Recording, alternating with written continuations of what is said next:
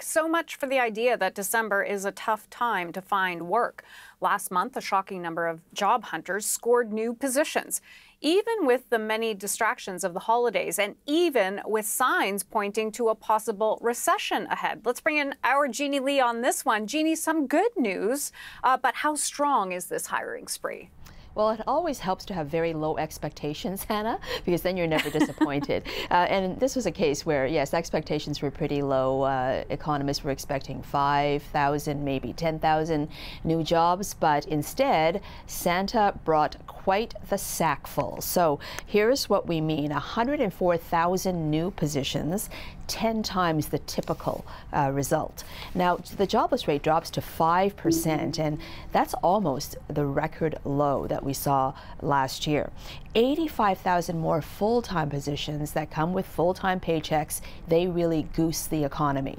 Now, private sector, you need the private sector to add jobs if you're going to have lasting, meaningful growth. And certainly that was the case. Now, there was strong hiring in a lot of sectors: construction, transportation, hospitality, etc. And 9 out of 10 provinces did gain jobs. The only one that didn't was New Brunswick. Now, if we zero in on one of those aspects, the full-time jobs, that is very key to sustaining the job market.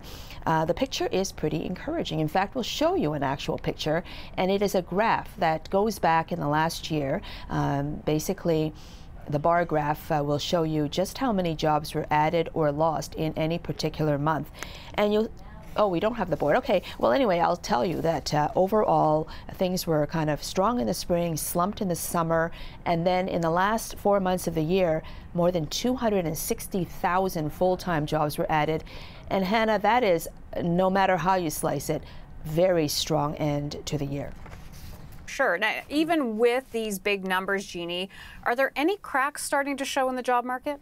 Well, you have to look at why there is such hiring. First of all, a lot of people are looking for jobs because they're squeezed with higher prices for everything, higher interest rates, and high debt. So they're out looking for jobs, and they're finding them easily simply because there were so many vacant jobs for a while there, 1 million vacant jobs left going begging, essentially. Employers, though, at some point will stop their hiring spree or slow it down, and that would be the result of a slower economy. The other thing is wages. They are starting to drop in terms of growth. They were quite higher by quite a bit earlier this year or last year. Now, in the latest month, 5.1% was the raise that people were getting, and that doesn't even cover inflation. So have a listen to what this economist had to say about that. We're also seeing that the pace of wage growth is decelerating. So Canadian workers aren't making up for their lost purchasing power during the pandemic in terms of much faster wage growth. So yes, the labor market is tighter. It's very hot. The unemployment rate is very low, but it doesn't mean that the economy is necessarily racing ahead and that Canadian workers are about to get massive wage increases. The other thing, the detail that was interesting, Hannah, is that last month, about 9% of workers actually were sick. And we know there's this triple-demic going on. And so, you know, that is not great. And that could be a factor going forward because, of course, we haven't solved COVID-19. Variants are constantly coming up. And it is the winter cold and flu season. So just something to watch in the months ahead.